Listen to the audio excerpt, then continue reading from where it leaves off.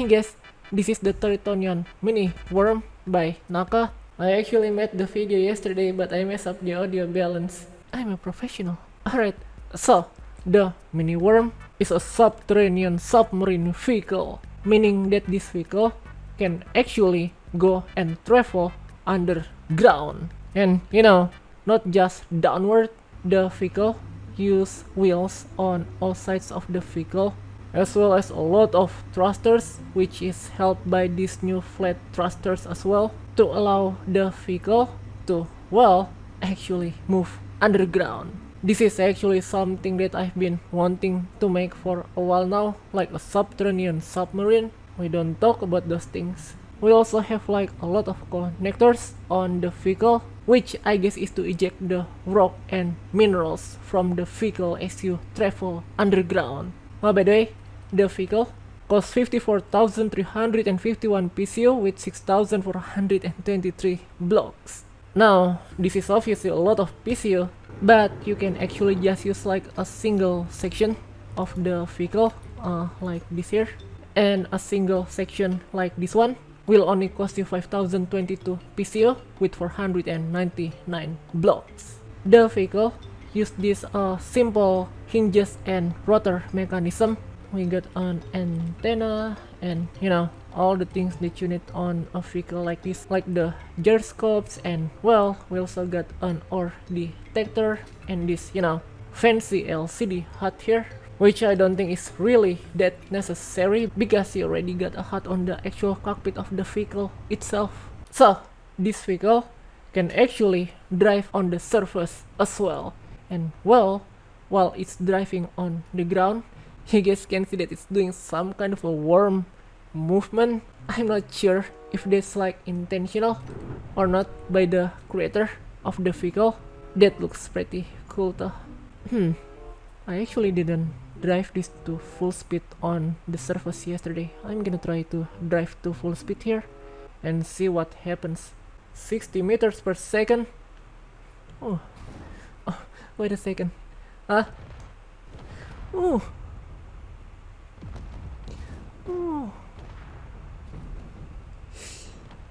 Oh.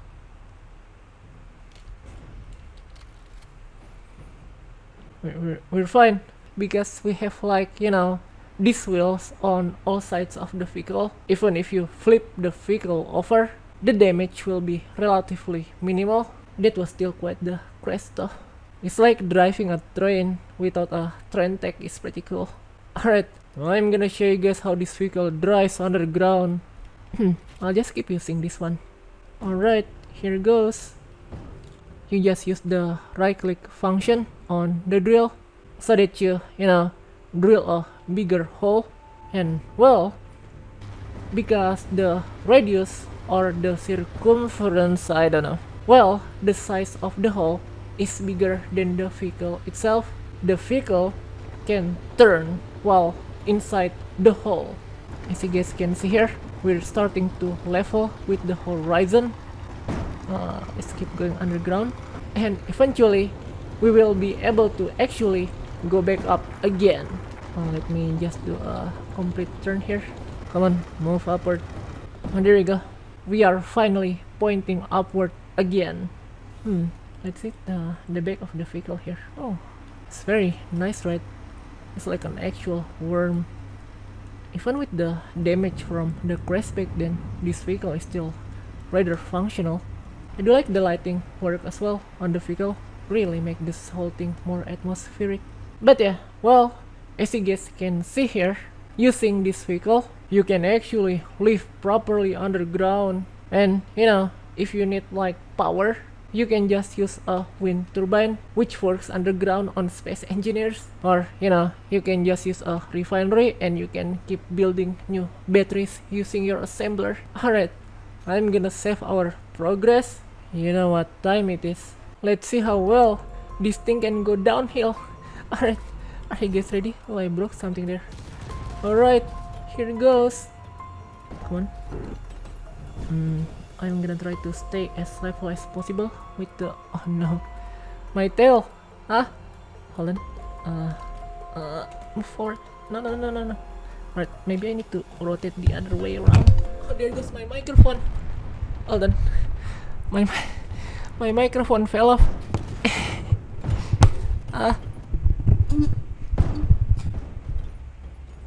Alright, we're fine.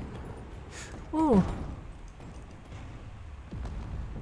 Oh, there goes the connection between the sections.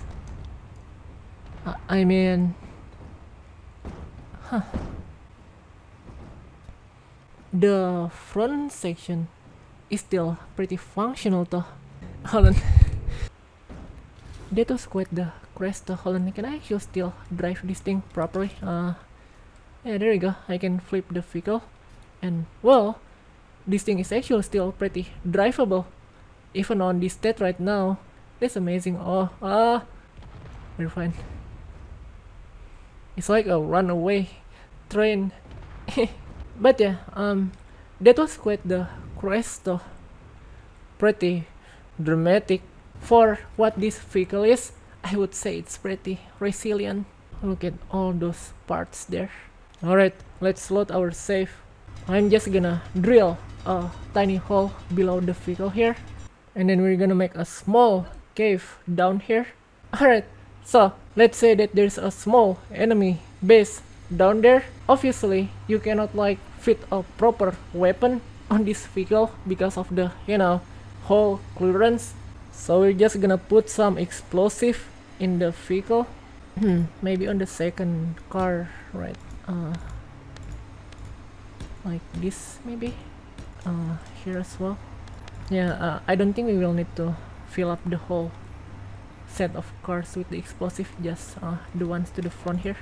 So basically, we're gonna use this vehicle as an explosive delivery vehicle to the underground base. Group the warheads together. Count down 5 seconds. Bind the warhead. Alright, I guess ready. Here it goes. The base should be right below us. Come on. Come on. Are we actually... where's the enemy base? Oh, there you are.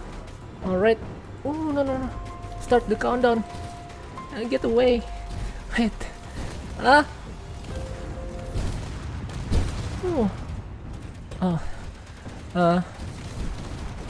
Well, I guess the small warheads don't have the explosion big enough to actually destroy this base here. But you know, well, as you guys can see here, if you actually want to use this vehicle as a way to infiltrate an enemy's underground base, then you'll be able to do it. Here, I'm gonna do it for real here. Wait for it. Wait for it.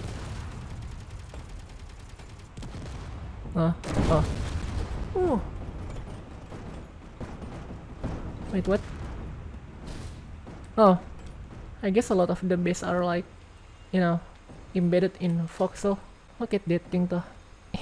But yeah, well, as you guys can see there, this vehicle really works in terms of actually being able to move underground practically. And well, if you actually want to use this on actual survival, even on servers with low PCU limit, you would still be able to do it, because you know, you can just cut like all the other cars other than 1 or 2 of them, and you'll be able to actually practically build this on survival. So that's the TORITONIAN Mini Worm by Naka. You guys can find the link in the description below.